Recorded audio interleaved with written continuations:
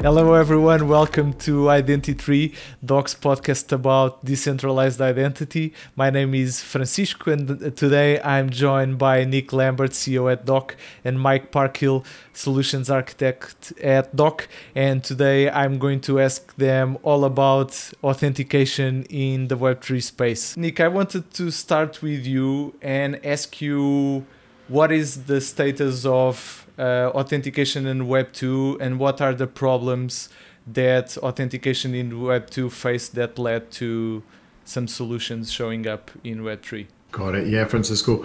Well, where we're at with authentication in Web 2 is a situation where it's not terribly private or particularly secure. So a kind of brief backstory is that when we first started signing on to websites and things like that back in kind of Web 1, we had a centralized identity where a website or a service, you would sign up with your email address and they would issue you an identifier which you would then use to access their site. And the problem with that is we'd all access multiple sites and we'd end up with a pretty long list of credentials for each of these sites. So good for kind of siloing our privacy to that one service, but terrible user experience. So that improved when we moved to federated authentication, whereby we used another service's login credentials to access another system. So a great example of that would be something like login with Google or login with Facebook, so what would be referred to by more technical people as auth. And so that was a great thing for user experience. We now could use one set of credentials to access lots of different things. We didn't need to remember separate logins for each and every website. But the problem now is that the sites that we're logging in with, they can start to see where we're logging in, which when a lot of these companies like Google, Facebook and others are kind of operating an ad model, that erosion of privacy is pretty big. And so we've given up our privacy for the sake of convenience, as is often the case online.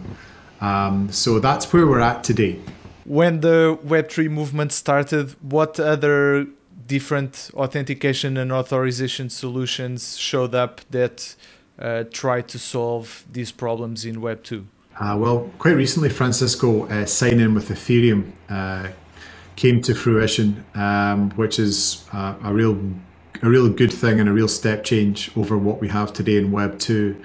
And so this would enable users to create identifiers that they're already using for DeFi and things like that, and to use their crypto wallets effectively to log into third-party services.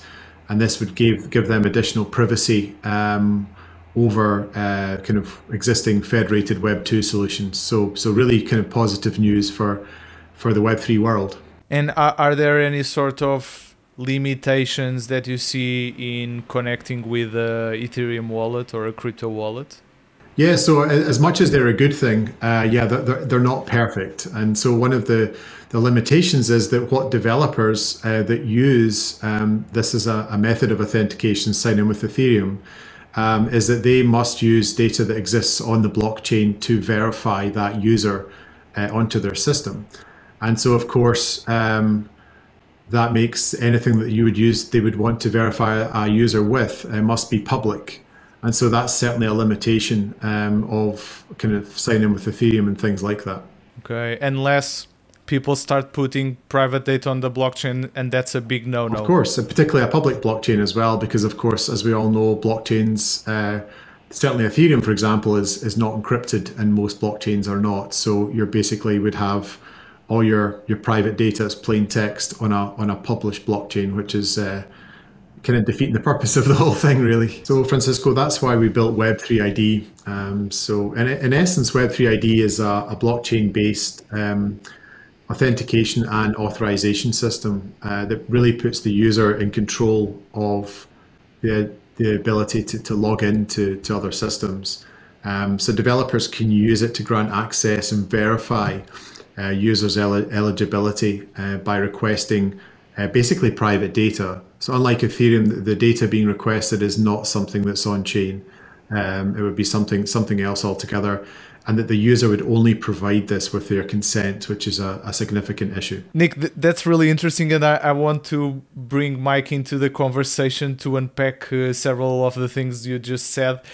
So Mike, I want to ask you first about the authentication side and then about the authorization side. How does a blockchain-based authentication system work? So there's a couple perspectives. There's the developer perspective and the user perspective. So I'll start with the developer perspective. And for that, to integrate with Docs signed in with Web3 ID, we're using OAuth, which is a well-known standard. It's the same thing that you're using when you do log in with Google or log in with Facebook. So if a developer is familiar with integrating with those systems, they should be able to integrate with Web3 ID very, very quickly.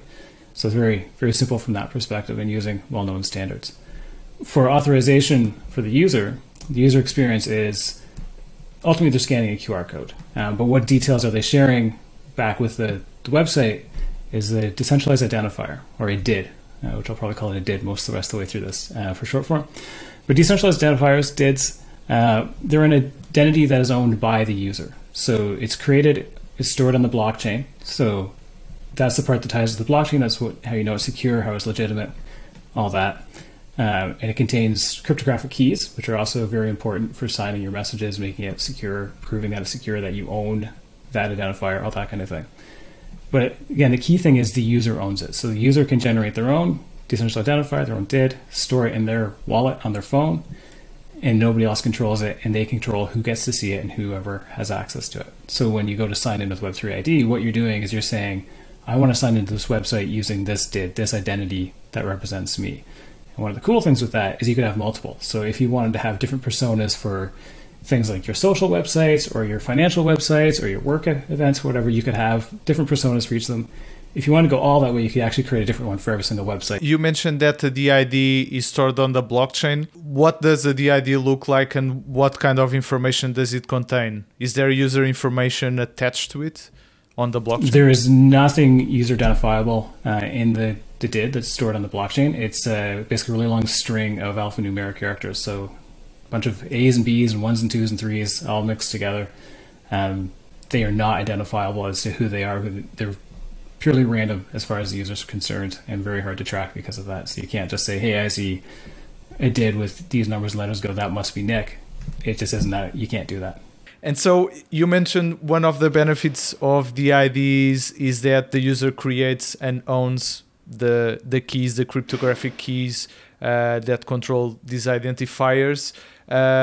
What other benefits are there in using decentralized identifiers? So one of the things you get with being able to create multiple identities is the ability to prevent tracking, or what's called correlation, which is where someone who has visibility into multiple different websites, and you can see that sometimes through things like Google Analytics, sometimes data gets passed around. So then if you use the same identity in multiple different websites and it was being tracked by Google Analytics or something like that, they might be able to start saying, oh, the same ID is being used here, here, and here. They still may not know who you are, but they can start drawing a picture of somebody doing various activities that are all linked together. Really interesting, Mike. So Nick also mentioned the authorization part and that privacy is baked into Web3 ID. Could you explain to me how that authorization side works? So the authorization side in the Web3 ID solution comes from the use of verifiable credentials, which again is another W3C standard that we support. And verifiable credentials are something that are held by the user again, and they're tied to one of those identifiers. So you'd get a credential that might state how old you are or something like that, or where you live or anything like that. And that credential belongs to you. It's in your wallet on your phone. It's not owned by anybody else. No one else has access to it unless you give them access to it. So what that gives you is you can have multiple credentials for many things. You can have them based on age or your degree from university or whatever it might be. And then when you go sign into a website, the website owner could say, well, as long with your digital identifier, I need to know, do you have a certain credential or eligibility? So it could be something as simple as, are you over 18 to get into a gambling website or something like that?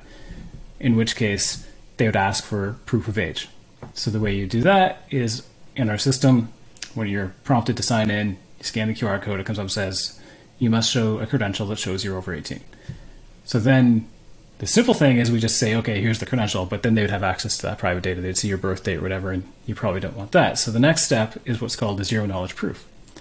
So this is where what you do is you say that this credential on my phone, it proves I'm over 18, but I'm not going to share the credential, but I'm going to share a cryptographic proof that backs up the fact that I have a credential that says I'm over 18. So then cryptography is used, and what's presented back to the developer ultimately is just, it's a cryptographic hash that when you sort of decompile it, all it really says is, yes, there is absolute legitimate proof that this person is over 18. Okay, so the user stores their credentials in their non-custodial wallet, so no user data is on the blockchain, but Correct. The developer or the organization can use the DID and the associated public key on the blockchain to verify that the data in the user's wallet is authentic. Is that it? That is it, yes. Yes, you summarized it nicely. Awesome, Mike. Thank you. So I wanted to ask you now about how this technology can be used in real world scenarios or even real world virtual scenarios. What do you see as the most interesting use cases where this technology can be applied? I think obviously I mentioned the proof of age thing, which would be very useful for a lot of gambling or pornography or whatever sort of websites where there's age restrictions of where you can get to. Proof of location. So there's some things where you're only valid if you're in a certain jurisdiction. So you have to live in a certain country, whatever. Again, you could sort of say, yeah, you must prove you live in this country. There's other financial ones, which is also very interesting in the DeFi and crypto world is, say you need to prove you have a certain imbalance of tokens. You can do that kind of thing and prove, hey, yes, I've got 1,000 tokens or whatever in my wallet. So that makes me eligible to come in as to whatever the system is. So there's all those sorts of ones. Another one that's interesting that we've heard about is the idea of being able to prove ownership of an NFT. So being able to actually have a verifiable credential saying that this person controls this NFT. And so maybe that NFT is then used to allow you to have access into something in the metaverse or into another website or whatever. I know I've heard some retail sites are now having special sale days where you need to have something to prove you can access the VIP sale section of the website or whatever like that, and that could be an NFT that you prove you control. Yeah, kind of actually adding into what like Mike's saying as well, and I mean from a developer perspective it's quite exciting as well because they can actually offer tailored experiences to users logging in who have different credentials, who are proving different things. So in a DeFi platform or something like that, maybe doing decentralized kind of loans or something like that, users with that are able to prove kind of a lot of upward mobility, they have a lot of crypto stored in their wallets, they could actually see quite different offers than somebody who is less financially well off, for example. And so that's really enabling the experiences to be tailored towards the user. So not only is that good for the user because they're potentially getting services that are much more relevant to them, but also great for developers as well, who are able to enhance the experience for each of their users, and hopefully through doing that would make their services much more popular. As a recap, to see if I understood it correctly, so basically a developer could gate metaverse or real world experience based on private data. So at the moment we're recording this, like the Playboy, I don't know if you read it, announced they are launching like a virtual mansion in the Sandbox metaverse. So I assume there's going to be some sort of, or there will be, or should be, I don't know, age verification so that kids are not allowed in. So this could be a case, right? Yeah, you would certainly hope that would be, as a parent as well, you would certainly hope that type of thing is kind of age restricted, and certainly in that environment it would. So yeah, you're exactly right, Francisco, you've summed that up well. I think the ability for verifying private data is the big thing that Doc Web3 ID can bring. And the use case you cited is a really good one. Another one might be something like gambling, which different jurisdictions obviously have different approaches to the law, but certainly in the UK over 18s are permitted to gamble, and so having those restrictions put in place and using credentials to bypass them is certainly another great use case for the technology. So another really interesting one that you mentioned is the ability to prove that you have a certain amount, or at least a certain amount of tokens, without disclosing the entire wallet balance, right? And I remember some NFT mints, or like to enter the whitelist, users have to, and I think NFT projects do this to limit the number of bots that get into whitelist. So users have to prove they have a minimum wallet balance. But of course, if you're sharing your wallet address, you're also sharing whatever else you have inside your wallet. Yeah, absolutely. There's certainly people out there that we all see online that boast about having, billions of dollars of crypto, and are often doing so incorrectly. But I think, for the most part, there are many out there that would not want to disclose what is effectively quite private information. And again, being able to verify information privately would be another great fit for that. And yes, you could. It's a really nice way, actually, the use case you described of kind of limiting bots, who obviously somebody running lots of bots wouldn't want to necessarily have huge values of crypto stored in their wallets. That would make the attack extremely expensive, and so having a way to limit that is a really smart use of it as well. That was fantastic. Thank you very much. I feel I learned a lot about Web3 authentication and authorization, and I think that's the episode. Thank you. Thanks, Francisco. Thank you.